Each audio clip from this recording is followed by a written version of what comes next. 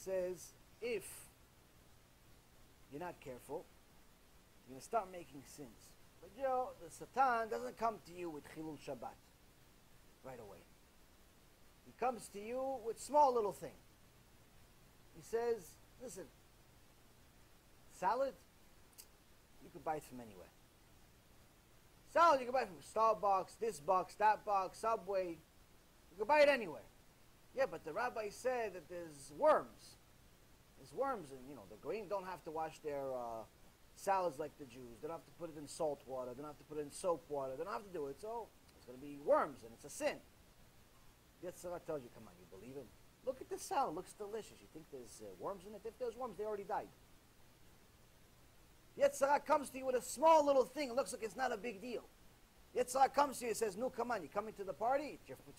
Come on, it's your best friend. He's having his vert. He's having a celebration. He just got his zivug. You're not going to go. He's like, no, but come on. There's going to be modesty over there. His wife is not exactly the most modest person in the world, and her mom is even less modest. I'm going to go see that. He's like, no, come on. He's your best friend since kindergarten. You're not going to go see your best friend. Wish him mazal tov. What kind of friend of you? Small little thing. It looks like a small sin. What is this like? This is like, you ever see, circuses? Circus. You have this big elephant, thousands of pounds, bigger than 5 cars. Elephant, huge, giant. But the trainer has him on a tiny little dog leash. You ever noticed that? Giant, thousands of pounds elephant, and the trainer brings him to the circus with a tiny little leash. Come on, little pushy, come. Elephant can eat the guy. If he really wants to, he can just go like this. The guy flies across the circus. He becomes a circus. Why is the elephant going? Why is the elephant listening to him? Why is he listening to him? Tiny little leash. This leash, even if the guy is as strong as the guy that pulls planes with his teeth, if the elephant wants, he breaks the leash. Why is he coming with this tiny little leash? Same thing like our Yetzirah. Our Yetzirah is the same thing as the trainer. He trained us. He trained us since we were little. When you were born, you were only born with the Yetzirah. Yetzirah Tov didn't come until your bar mitzvah or bat mitzvah. So that means that since you were a baby, little baby, Yetzirah has been training you with tiny little sins. First sin was, go slap Ima in the face, 3 years old. What's she going to do? So he goes, tach! And he starts laughing. He thinks it's nothing. It's cute. He's a little 3 years old. It's actually kind of cute. It's funny. The father's laughing. First thing he does, he slaps Ima. Next thing you know, the Abba gets it also. He thinks it's cute. Everybody thinks it's cute. It's funny. Yetzirah says, good. Get used to these small little things. Everybody's laughing. Everybody's cute. Get away with it while you can. Next thing you know, no, there's chocolate in the store. Take it. Put it in your pocket. 6 years old. Put a little chocolate in his pocket. Stole it from the store. No one knows. Yetzirah knows, he knows. He's going to remember it 30 years later that he put in the chocolate. Abba doesn't know. Ima doesn't know. Yetzirah knows. He's training them little by little. By the time he's 13 years old, Yetzirah already has him on a leash. By the time he's 20, he's a giant elephant. He's 300 pounds. But he's walking with a tiny little leash. The Yetzirah doesn't even have to try anymore. Yetzirah doesn't have to try anymore. Just go look over there, look over there, look over there, look at every single woman that walks, look at her. So that's why you see the guys that walk in the street, like you're one of those fountains of water. They look at anything that moves. If it has a body, if it has something, it goes. Even sometimes if it's a mannequin, they'll look at that too. Everything they look at. And wives sometimes ask, oh, my husband, he's not paying attention to me. He's not paying attention to me. He's hanging out with his friends. He's not this. He's not that. I don't know. What's the first question you ask? You have a TV in your house. You have a TV in your house? Yes.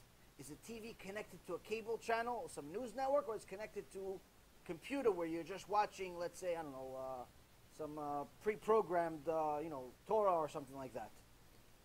No, he watches cable every day. Oh, he watches cable? Okay, that's why. What do you mean? What does it have to do with him looking or me not paying attention or something like that? I'm like, no, because he's already married to 50,000 other women. Every night he comes home, he sees on the news channel, on the HBO channel, on the Showtime channel, on all these channels, he sees all the women that he wants to be with. And then he looks at you, Tisha B'Av, you're in your pajamas. He says, this is what I have, this is what I have. He compares, he doesn't want to look at you anymore. It's your fault, not his fault. It's your fault. Your fault. You let him look at other women, voluntary. You're even watching it with him. Oh, honey, let's watch Desperate Housewives. Oh, a show about immodest women, Shem Rachem. Just say, let's watch it. Let's just go to Gehenom and have fun. Go to the beach there. It's your fault. It's your fault he doesn't like you. It's your fault he yells at you. It's your fault he thinks you're fat. It's your fault he thinks you're not this. Why? Because you're constantly telling him, go look at this girl, go look at this girl, go look at this one. You're bringing him the girls. What do you expect him to do? Not look? What do you expect? You're bringing it to him. You're bringing it to him. Honey, let's go watch the show together. Let's go to the movies. Watch this new actress that's half naked or sometimes completely naked, but she got $25 million and people think it's a good thing. Meshalem el oivav el panav le'avido. Hashem pays them to their face to destroy them.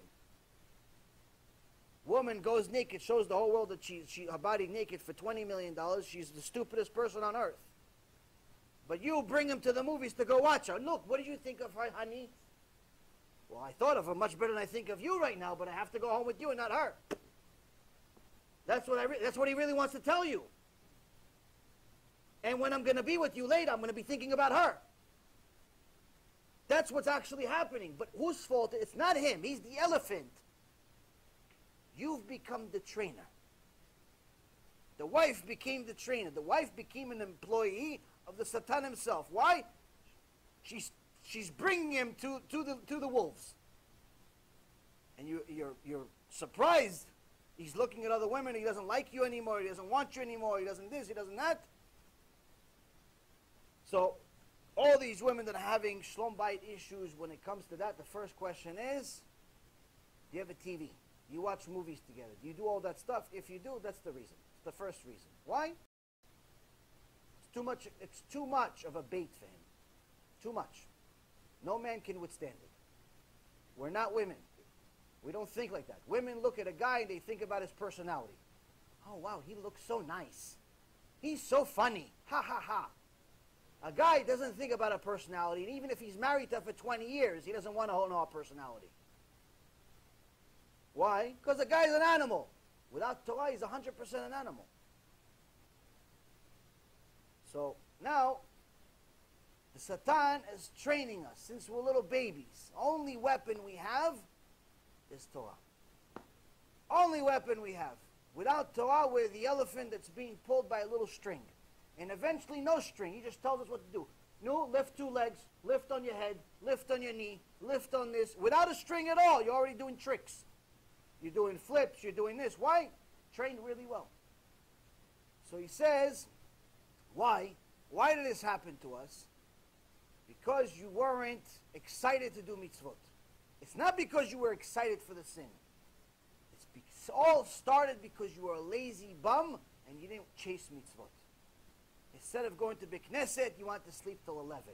Instead of going to Shiur Torah, and you wanted to watch it on YouTube. You didn't want to drive an extra half hour or an extra hour to go Shiur Torah. You wanted to watch it from the convenience of your couch with the popcorn.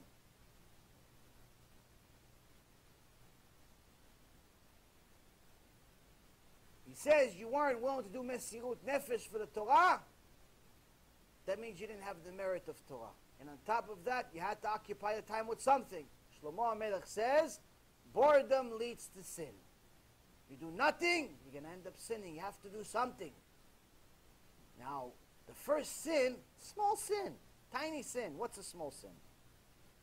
1 minute. 1 minute. Would you say 1 minute? How much bad could possibly happen in 1 minute? What could possibly go wrong with 1 minute? And if I told you that 1 minute, and really 1 second, is the difference between life and death spiritually forever, would you...